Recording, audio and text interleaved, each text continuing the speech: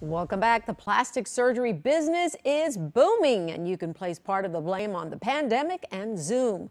Dr. Richard Westreich is joining us now to explain what they've been seeing and why. Good morning to you. Thanks for joining me this morning.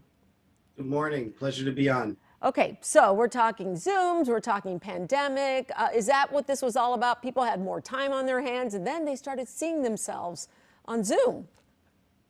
Yeah, it was an interesting transition. I think in the beginning, obviously, it wasn't just because of the Zoom. I think some people just really wanted to get out and do something mainly for themselves because they had been pent up for so long. I think the other thing was really about opportunity. You know, most people spend about 5 years researching a cosmetic procedure before they get it done. And their research basically went into hyper mode because they had so much time.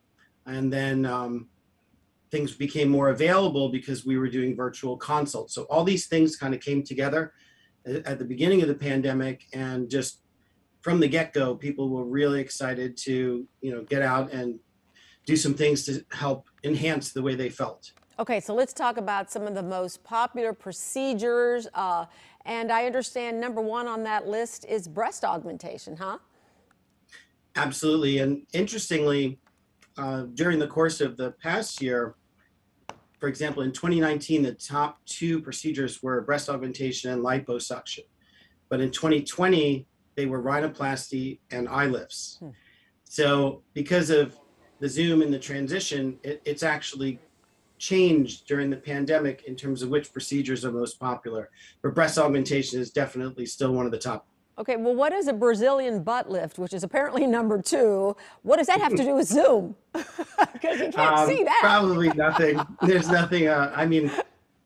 Depends what kind of Zoom, but ultimately, a Brazilian butt lift is when you perform liposuction and then you process the fat for what's called fat transfer, which you can do anywhere in the body. For example, we do fat transfer on the face all the time, but for a Brazilian butt lift, they use the fat to resculpt the backside into a more pleasing and lifted and rounded shape.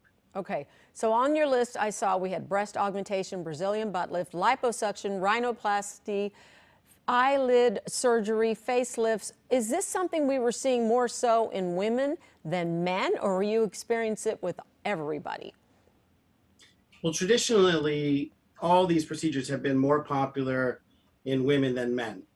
Over the last 10 years or so, it's started to even out a little bit. What I would say I've found during the pandemic is actually the jawline procedures have become very popular with men. Oh.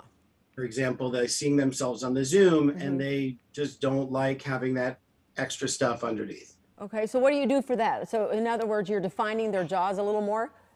Exactly. That made a big increase during this whole pandemic.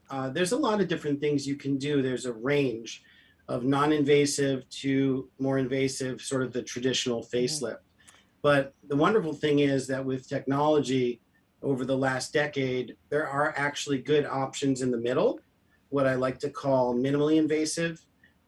And you don't have to necessarily go under for these procedures, but they are more effective than, say, the surface heating type of procedures that we've done in the past. So there's a lot of great options. Okay, I got to ask you though, because as people had time and people were apparently saving more money over the pandemic, maybe this was one outlet that they were using. What words of caution do you have though, as far as where you go to get these procedures done? Well, I think the big thing is that the availability and the opportunity is a double-edged sword. Just because it's easy to do a virtual consultation and you have the time to get this done doesn't mean that you should necessarily rush to get it done. As I said at the beginning, most people in the past took about 5 years of research and contemplation before they actually got a procedure. And now that we have virtual consults, and like I can see twice as many people on virtual consults. So I'm seeing more patients. And as a patient, you don't have to take off from work and travel to the doctor's office. So it's a lot more efficient for you as well. So I think the cautionary word that I would say is just slow down. Okay. Make sure that you've done your research, that you've found somebody that you think is going to be appropriate for you. and that it's the right thing for you to do. Otherwise, just take a step back and kind of go back to the old mindset and maybe go on a couple more consultations until you feel comfortable. I love that. Do your research. Wise words, Dr. Richard Westreich. Thanks so much for joining me today, and appreciate your time. Interesting conversation. Thank you so much. Okay, you take Great. care. Have a great day.